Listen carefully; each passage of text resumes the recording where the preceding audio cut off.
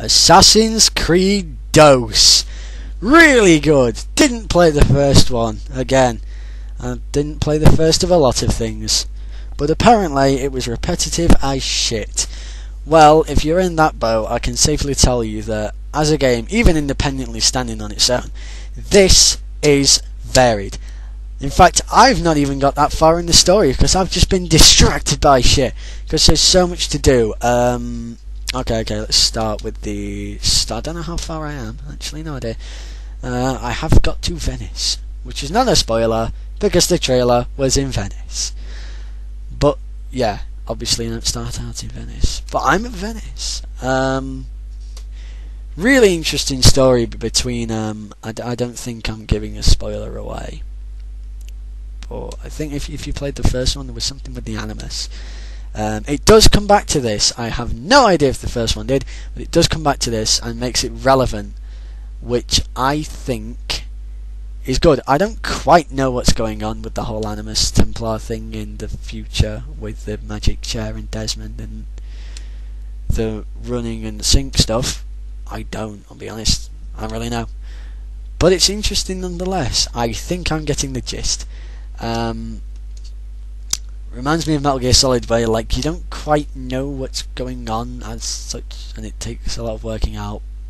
But you get the gist, and you're interested to replay it to actually go, yes, I understand more. So the story, I would say, gets. I don't know if I actually like the Animus thing or not. That's the trouble I'm having.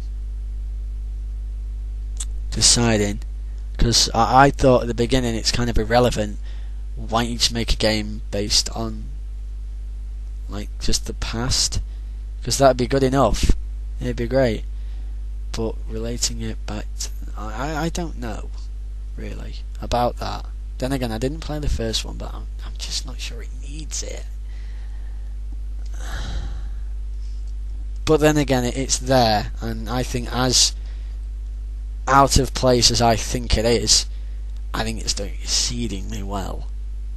You know, I'm going to give the story a 9. It's actually done really well, regardless of my question of relevance over the Animus and the future stuff. It is really pieced together well in a nice, coherent way, and I wouldn't have thought that they would have.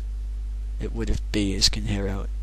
I wouldn't have thought it would have been as coherent as it is had I known before, or had I played the first one, maybe. In terms of art style, I really like the art style. It's very impressive. Everyone looks different. Ezio's animations are great. Really, really, really good. Combat is fluid. That's going on to more gameplay, but the sound is great. You'll hear bustles in the street. You'll hear people shouting shit about murderers. You'll hear people talking like it's just really, really draws you in like a lot. If you barge past people, they'll call you a dick in Italian. I don't know. I'm going to say in Viennese then. Yes, everyone talks in Viennese. Venezia. Story has Leonardo da Vinci in it. Graphics and sound, I'll probably give it an 8. Really, really, really, really good. Like, really good. I can't think how they would have made it better. Some of the character models look a little bit so that's why it's getting an 8. Some of the some of the there's a little copy and paste, I guess. No, I just don't think it deserves a 10. I think perhaps it could have been better. Then again, the graphics and sound are not the main focus of this game. Just an atmosphere alone, it gets. I consider that to be more gameplay, the atmosphere. 5 minutes-ish. So on to the gameplay, in fact. Like I said previously, there are so many things to do. Money plays a massive role in the game. You can buy new weapons, new armour, You get codex pages, you get Leonardo to build you more inventions, you can explore Assassin's tombs. I'm not telling you what all of this stuff is in detail. You should buy this game. There's treasure to find, you can buy treasure maps, you can pickpocket people, you can do races, you can beat up events that I've not done any of, but they're there. You can dye your clothes, you can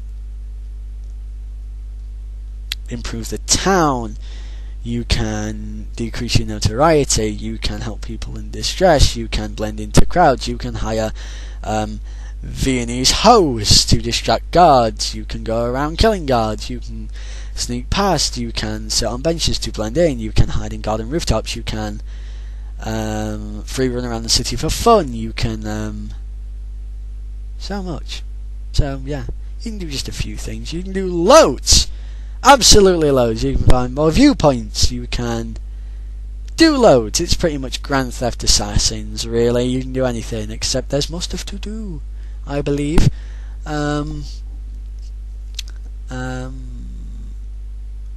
Just the combat is really good. You can pretty much counter, although I'm not finding the countering when it gets to a big scale battle that easy, because you can't just mash square and it does it. You have to time it right, and people like linger back, and you think, okay, it's going to be slow, so you wait a bit, and it's like whoa. Or sometimes I'll just go ugh, and you'll like counter afterwards. But there's so much to do. The combat's good. It's really, really good. You don't even want to be fighting them half the time anyway. You want to just be like, I want to carry in the story. I'm curious. I don't want to be bothered. I want to pickpocket people and just run away. It's so good. No multiplayer, but it doesn't need it. If this had multiplayer, I wouldn't fucking play it. I wouldn't even bother. I'd think, fuck it. Maybe a race or something, but that's it. That's it. Doesn't need it. Not every game needs it. And this is one of them that don't. So I'm glad it doesn't have it. Checking the time again. Sorry, I can't see it from here. Complaints. I think that I have been doing... I did have a complaint earlier when I tried to make this, but now I think I'm just being an idiot. Because you hold down R1 to sprint, and then you hold down R1 and X to free run. So when I've been on a building, like climbing up it, climbing across, whatever, I've been holding R1 and X all this time. And sometimes I will move the camera and he will jump off of the wall and kill himself when I do not want him to jump. And I'm like, it's the free climb button, why the fuck? No, SEO. But I've recently realised I do not even have to hold down fuck all. I just have to tilt it if I want him to move. And X is always jump. It's not just free run, it's always jump as well. So that was me making a bullshit mistake all the way through. So don't do that, because he will jump off and you'll get mad like I did. It's so varied. I'm honestly trying to think of some complaints. I really am. I really am.